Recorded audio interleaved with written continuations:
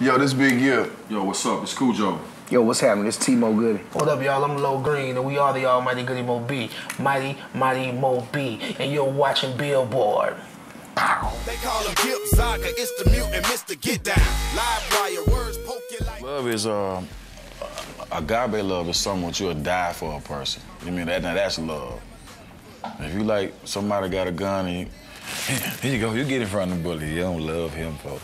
Okay. But if he volunteers to get in front of that, I mean, that's love. I mean, it could be a woman or it could be a man, you know what I'm saying? You in love? Boy, tell him. Nah, I'm just trying to put it in the word.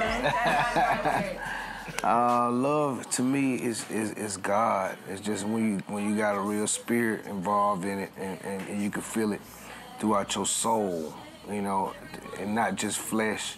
You know, that's when it's true love involved. You know, spirituality, connection. You know, more than just the physical aspect of it. Just for me. For me, I think love in layman's terms is simply defined as being out of control. So you're probably in love when you can't control yourself. You know what I'm saying? Like, you feel me? And your action becomes involuntary.